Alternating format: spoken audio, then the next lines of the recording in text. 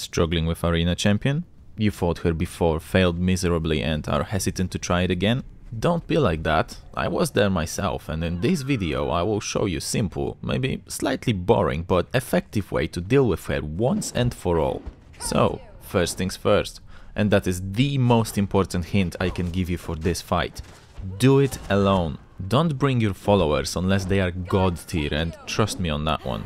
It is easy to fail your brawl against Arena Champion when she's chaining her combo on your nearly dead follower. You jump in to help, only to be caught in that same combo, and you know the rest. Why I say it is important to keep your follower at your base is that once Arena Champion starts chaining her combo, there is little you can do to stop her, and considering that your follower most likely has aggroed her, it will be inevitable that she launches a combo before you are able to do anything to stop her or prevent getting caught in the middle of it. Without any other characters aggroing the Arena Champion, you have the full control of when she's going to attack and when you are going to have the attack window. Jumping straight into the method, what I did this time is simply kept an eye on what champion is doing and Dark Souls style dodged the attack only to find a perfect window to jump in, hit her a few times and dodge once again.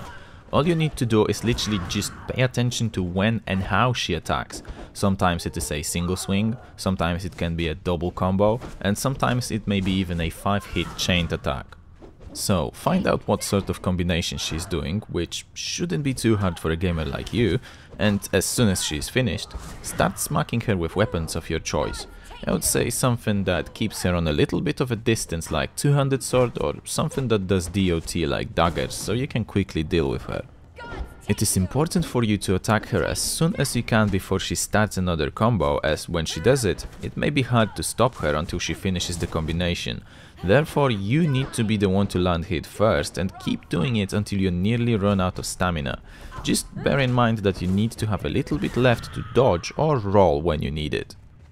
Also, remember that she hits hard, like really hard. My armor value was at 1117 with upgraded Vanir heavy set and legacy of the Nordheimer's helmet, and she took about 30% of my life with a single hit on my character level 60.